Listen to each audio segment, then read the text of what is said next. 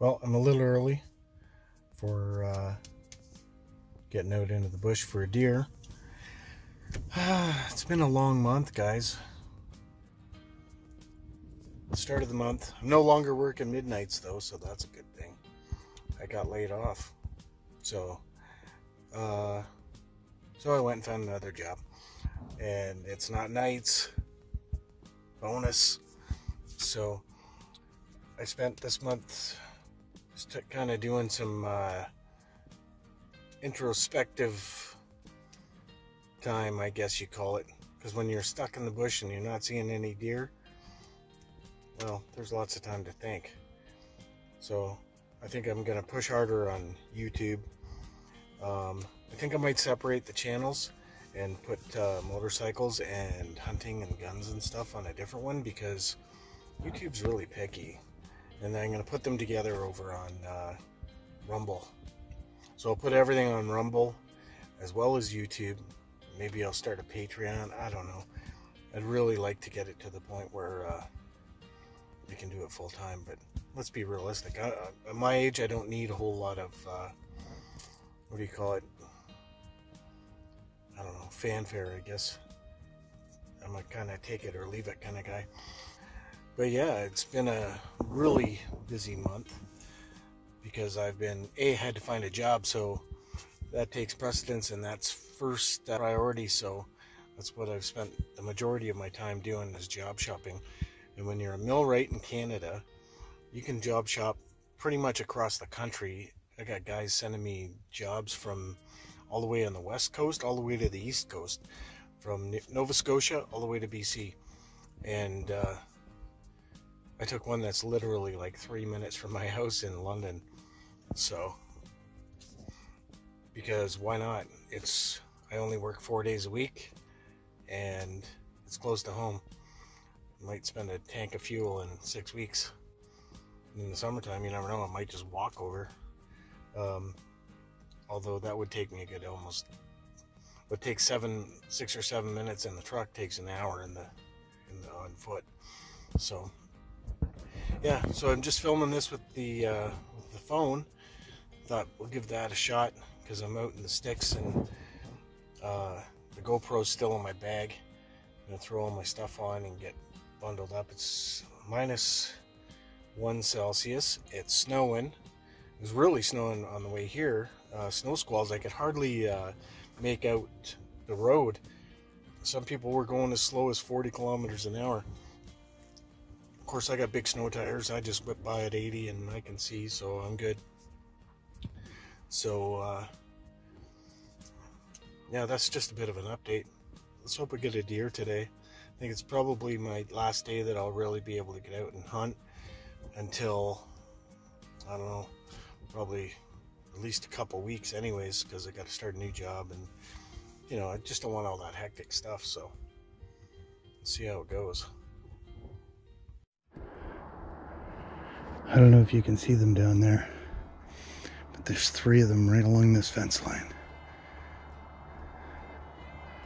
I don't know if they're bucks or does. They're just standing there staring at me, so I don't want to move. I think it's a doe though, I can't see a rack on it. Well, we're going in the right direction. So right on this rise is where those deer were sitting.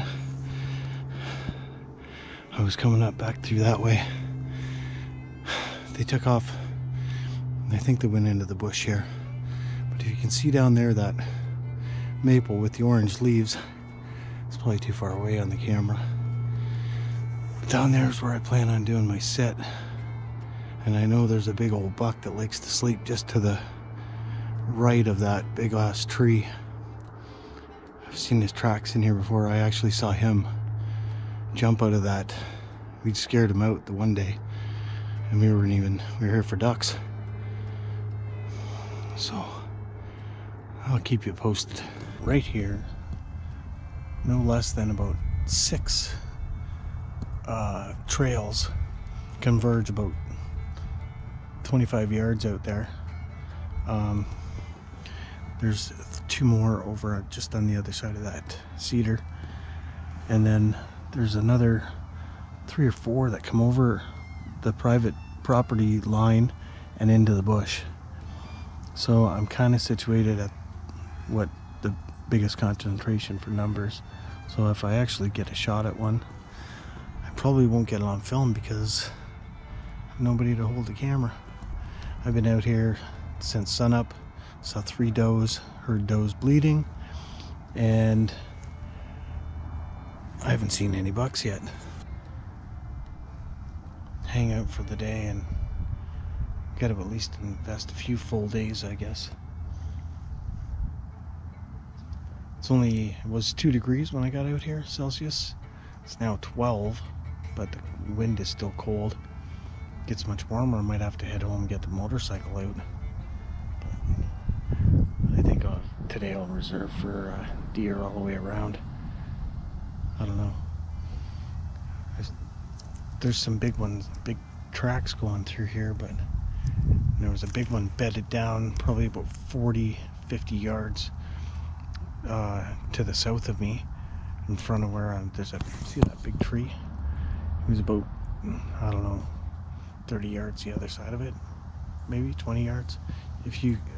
Now that the leaves are all gone, if I go over there, you can actually see the bed he was laying in, and I scared him out of there last time, and he spotted me. I didn't even know he was there, and all of a sudden, boom, he made a hell of a racket getting away. So let's hope for the best, because I'm staying till sundown. Well, from back there, I thought it was a log with snow on it.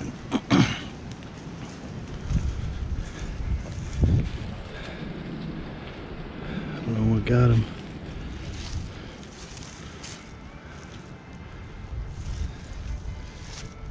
Something's been added to the ass end. Can't see, I'll check him out later when I get in better light. I'm hoping there's not another coyote kill. If he was, he'd be torn to pieces by now. Third one I found. Scrape and a rub. That's fresh. That's the third one. There's one over here. That's an old one. You can see it.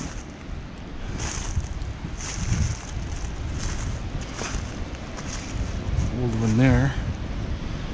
I think we'll just keep following this trail and see what we run into. Oh, a new toy just arrived.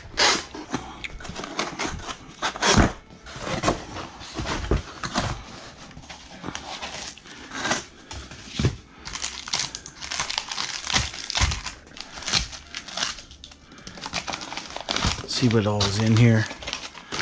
Magazine. Trigger locked.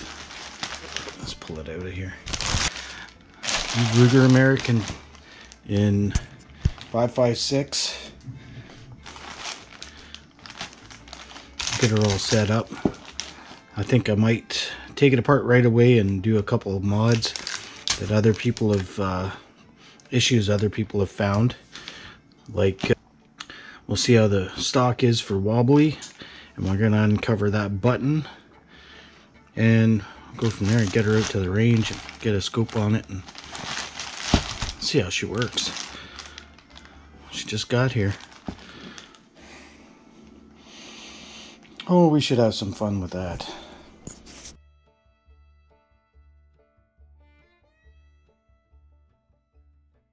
Stuff, guys, we're off to the shooting range, and then I don't know, might go scout depending on the weather, and we'll see how it goes from there. But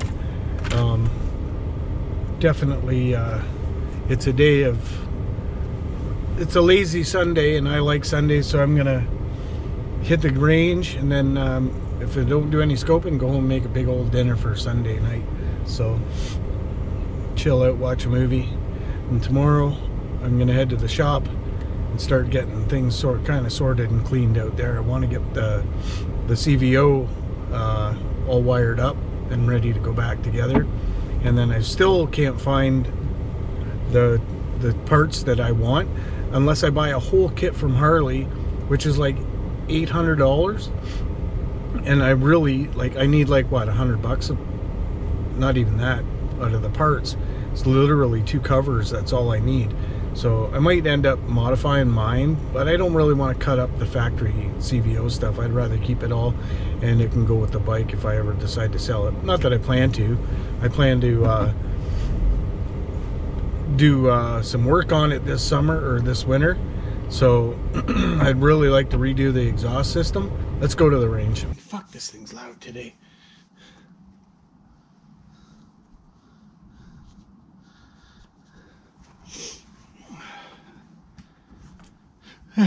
That's probably a lot better.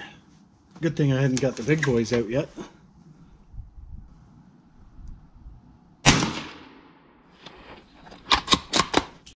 Alright guys, over at the 100-yard range now. I just happen to have these, so I brought 2 boxes, so I've already burned one over at the other one, getting the scope at least close. And then brought some Federal 80 grains for the 243.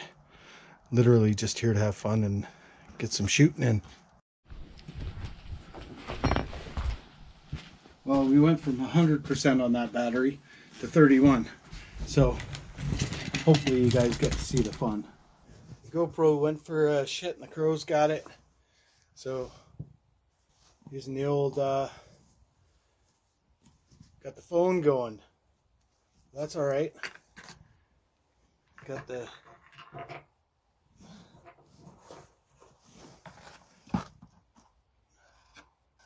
anyways, 243 Federals, 80 grain. Try out the old Soul Girl. She only got 4. Zoom right in there. There we go.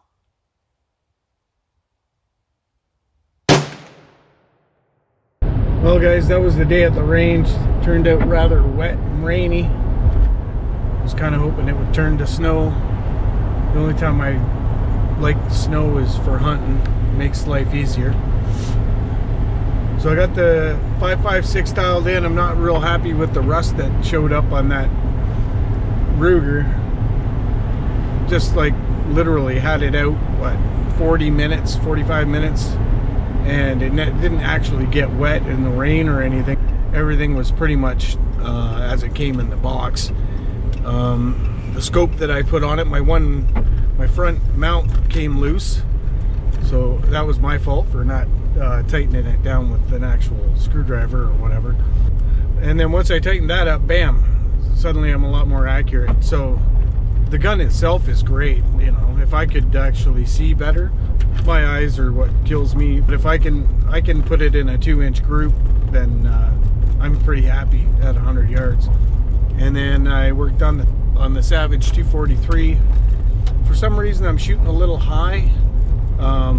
Whatever my aim point is, I'm about 4 inches high and I cannot get it dialed in.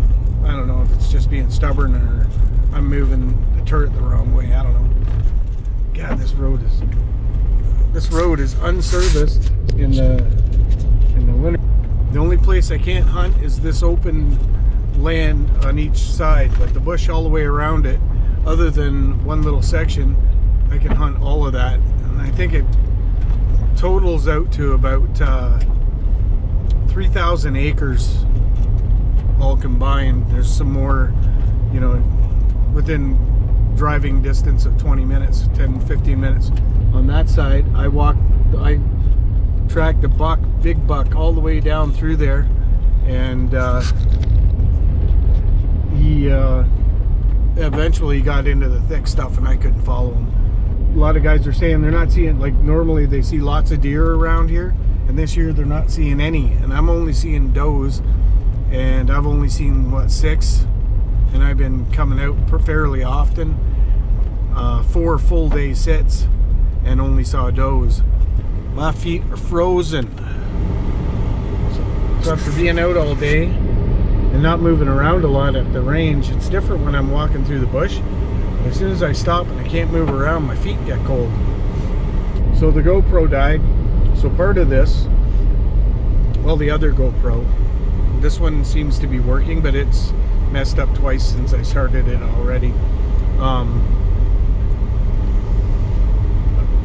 Man, I'm telling you, I'm hoping Santa Claus was the real deal, I'd be literally saying, bring me some cameras that aren't GoPro. I've had nothing but trouble with these things, and everybody, you know, said they were great, and they were great for about 6 months, and then after that it's just been, you know, they don't like extreme temperatures, heat or cold. So basically, like, they're supposed to be an action cam to use outside, and everything you do outside is never room temperature. It's either friggin' summery and hot or winter. So I'm thinking of buying a sled maybe this year. I don't know, we'll see. I just need an old one just to get me around, because all these roads are not inaccessible during this when it's full winter, because they don't plow them or nothing. And I'd really like to get out so I can chase down coyotes and stuff like that. So that's it for today, guys. Tomorrow I'll be heading to the shop and try to get some work done.